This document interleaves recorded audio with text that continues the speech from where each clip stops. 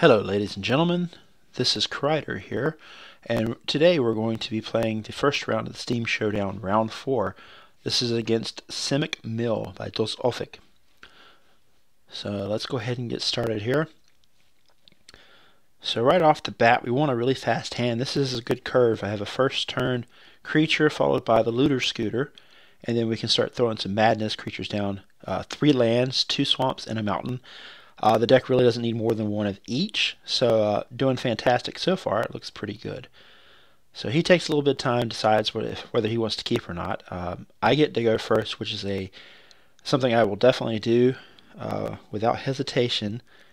Not that I have an option. However, with the curve I have, it's really good, and hopefully I can draw something other than land for a while. The deck really doesn't need more than 3. My highest casting cost is 5 technically, but I can madness that one out for 3. So once I get past 4, it's really not necessary. I do like if the game goes past turn 6 or 7 to get out to about 5 mana, it makes it easier. So here I draw the Bloodhall Priest, I believe is its name, the 4/4 for 4 mana, black, red, and 2 colorless. Madness that out for 3 mana, so it looks pretty good to get that out next turn, just depending on what I draw. Can't complain about getting that creature early, really above the curve creature overall.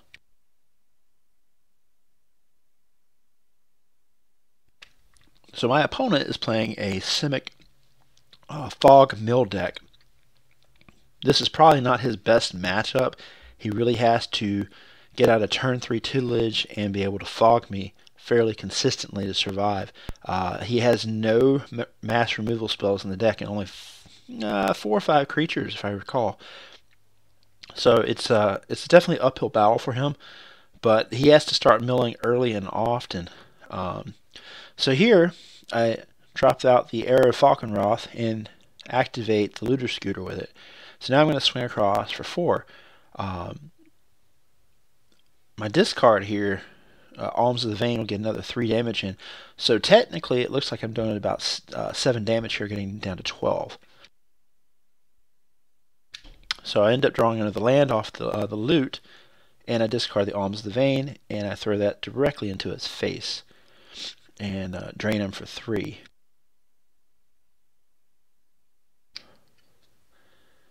And if I recall here, he takes a little bit of time and ends up fogging the 4 damage.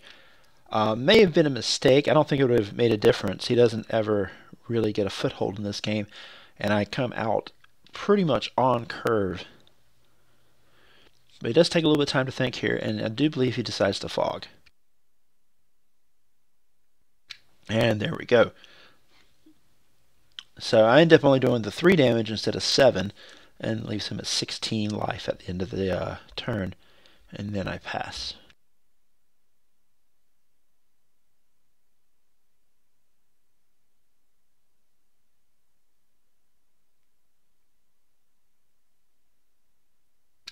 Okay, on his turn he drops another forest, and his best option here is a tutelage, since he's already used a fog up.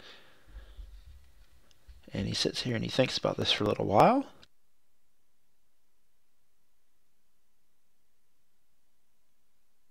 And he's thinking some more.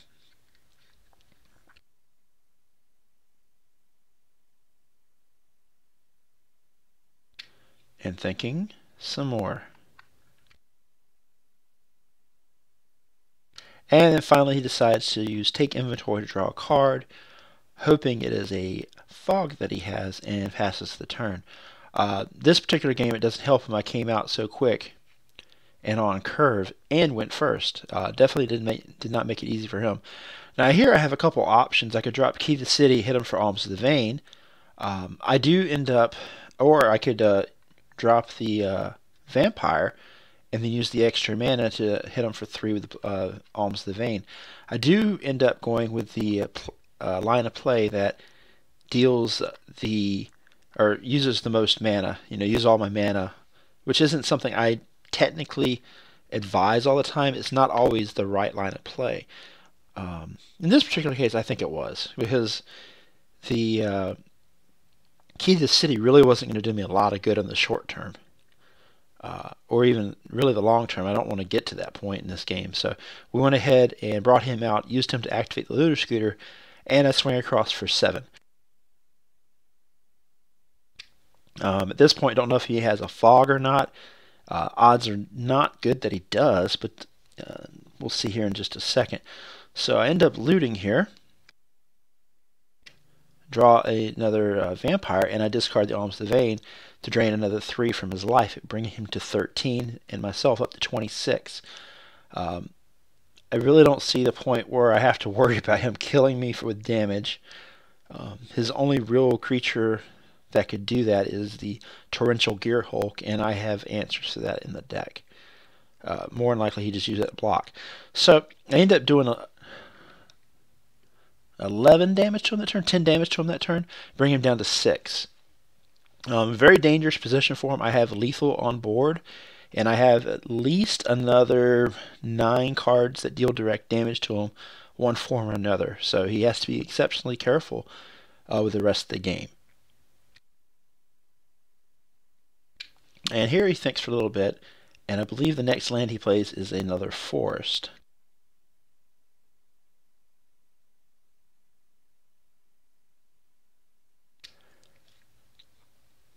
And he's thinking a little bit here. He drops down the Alchemist Vial, draws a card from that, and at this point he ends up scooping, and we go on into our next game. The deck just came out a little too fast for him. Alright, on to game 2. I came out on curve, pretty much flawless execution of the deck coming out, which was really nice. I didn't even make a mistake, which is pretty unusual for me. Trust me, I'll make it up this game. So we start off right here, 4 lands, and probably the absolute slowest hand I could have ever asked for. Definitely shipping this one back. Now this is a 5-lander with 1 swamp, but I saw I had a Looter Scooter and an Olivia. Olivia is just broken in duels, which you'll see a little bit later in the game. And I decided at this point, you know, it might be slow getting started, but at least I got something, and I can loot away the lands if I need to. One of the things I've noticed in duels is a 5-land hand almost always gets you a 6th land. Sometimes even a 7th right in a row. Right here I got pretty lucky. I only hit the 1 land. So I ended up drawing the 4/3 haste vampire. He has the 1/2 creature that mills. And sorry, I don't recall the names off the top of my head, especially that one because I don't really see it. So he ends up milling, and he mills off 2 lands and a Looter Scooter. Since I have the second one in hand, I'm not overly concerned about it.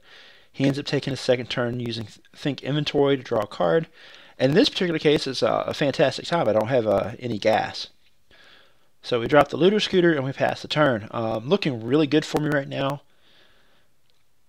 In the long term, if he was able to kill creatures, which his deck doesn't actually have that ability, but if he was, he could really, really hurt me because I have nothing I can do. So as you can see, I pull up the graveyard, the 2 lands, and the Looter Scooter. Very, very thankful we got rid of the lands because that would have been a slow start for me. So he starts off here by main turning, milling me. He gets rid of an Aaron Falkenroth and 2 more lands. Really good for me. I have plenty of lands, don't need any more. A black source would have been great, but it's not necessary. And he drops a Gyre to Reach Sanctum, and he also has out the Alchemist Vial, which is really good against this deck or any deck with vehicles because they tap their creatures to activate a vehicle. Then you make it so the vehicle doesn't attack, and you basically waste at least 1 creature's attack phase with it. Really good. Unfortunately, it only can stop the vehicle because what they can do is if you tap the regular creature at any point before they attack, then they just tap it to make the vehicle a creature, and suddenly you have to deal with the vehicle still. So all it does is basically shut down the vehicle. In a lot of situations here, I had nothing better to do, and I really wanted to get rid of the vial right now. So I made him make a decision, and I won't say that he fell for it per se because it really was a good decision to make. It definitely kept me from looting in this situation, which is really good. So we're starting his turn 4. He's still at 20. which, if you remember from last game, I had him down to 16, and even lower in some games that I've played online with this particular deck. So he has a 1/2 creature, but he has no energy, so I decided not to kill it with the unlicensed disintegration. I really want to save it in case he drops out more energy, or you get rid of it as a blocker, or more importantly, if he drops the Torrential Gearhulk. So here I'm going to showcase basically why Olivia is broken in duels. So it does take me a while to figure this play out, but I dropped the 1/1 creature, the Bromat Courier. Then I discarded the hasty Madness Vampire, the 4/3, and I end up putting them both on the board, +1/+1 counters and haste. So here we go. 1/1. We'll end up discarding the other card. Now here he decides to tap out, get 2 energy, and draw 2 cards with the Glimmer of Genius. And that's all great. Now where I think he may have made a mistake here is he taps his creature, the Mastery of Inquiries. Mills me for 3 more. Now suddenly he doesn't have a blocker, and I can drop out the Incorrigible Youths here, my 4/3 haster, and I'll discard a land to give it +1/+1. It already has haste. And this is a very big damage turn to him. So I use the 2/2 to activate the Looter Scooter here, and we cruise across and we end up doing 11 damage to him. Really good turn for me. Now you notice here I decide not to loot with the Looter Scooter, and the reason because is I don't want to get rid of anything in my hand, and anything I discard won't be able to madness out because I'm tapped out. So I decide it's just better to stay where I'm at. So he starts his turn 5. He's down to 9. A really good turn for me last turn. So I'm not looking forward to him dropping out a tutelage. I cannot interact with it, and then he can just start fogging me out during my attack phases. He's still fairly high life with 9, although I do have 6 damage in hand. So he ends his turn. We come back to mine, and I'm thinking I am not going to do well with this attack phase, and it's pretty much a given. He's got some sort of fog effect in there. And I believe this is where I make the... No, I don't make the bonehead move yet. That's coming up. This is a... the play I make is pretty stupid. So I do tap the Bromat Courier to activate the Looter Scooter, and I swing across. At this point, he pauses, and he's looking... Oh, he doesn't even pause. He just fogs here. My bad. So we know I'm not going to do any damage, and then he decides to mill me for 3 cards. He gets rid of another courier and some land and another creature. Not a big deal. So we'll go ahead and discard the Alms of the Vein and get 3 life from him. Now here I really thought he was going to do something different, but instead he draws 2 cards. Okay. And I respond by using the unlicensed disintegration to remove his creature and deal 3 damage to him. Now the Veins ends up finishing up, and we got him down to 3 life. So dangerous situation for him to be in. And we move on to his next turn.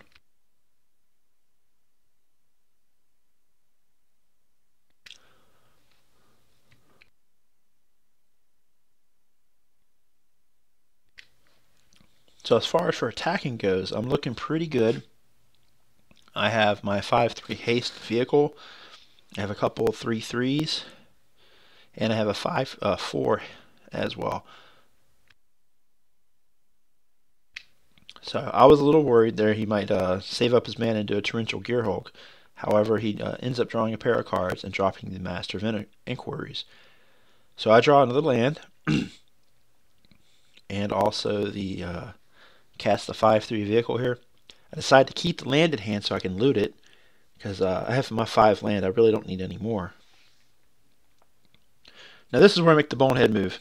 Instead of activating the looter scooter, I end up activating the Burmat courier and sacrifice it in my hand. Not a big crisis, but really stupid. I could have done better. I unfortunately do that more often than I really want to admit, not paying attention with the abilities of the creature. So a lot of times I want to tap the creature manually instead of using the vehicle's ability to tap the creature. So just a word to the wary, that's how you actually do it. He ends up using Commits the Festivities here to prevent the damage. And we go, and so far he's milled pretty good, but he hasn't hit any of my damage spells. And that's pretty much how I think I'm going to win the game. So here he decides he needs to loot with the Gaia Reach Sanctum and try to find an answer, which probably isn't a bad idea. The fact he taps this guy on his turn makes me think that he has a fog effect in his hand. So he ends up using 2 mana to cast another Alchemist Vial.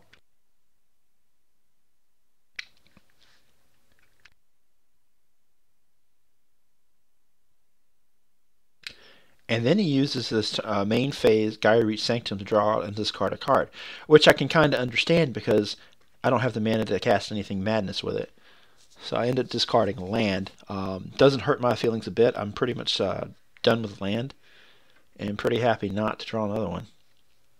So we start my turn, and I draw basically my victory condition. So the only way for him to get out of this turn is to have a fog and to leave his mana open for a dispel on the Alms of the Vein. Knowing this, I don't use either of my artifacts or vehicles, and I just swing with my creatures since either of them is lethal to him. And he ends up with Commits the Festivities, tapping out. At this point, all I have to do is cast Alms of the Vein, hard cast it, and I win the game. And there we go. So I end up winning against Dosophic 2-0. Very difficult for him to win this game. I came out really fast game 1, and game 2 definitely not as fast, but I hit really hard when I did hit and just kept putting the pressure on, and he couldn't keep up. So anyways, thanks for watching. It was very good games. I think Dosophic has a really interesting deck and should do well against other mid-rangey type decks. So take care and adios.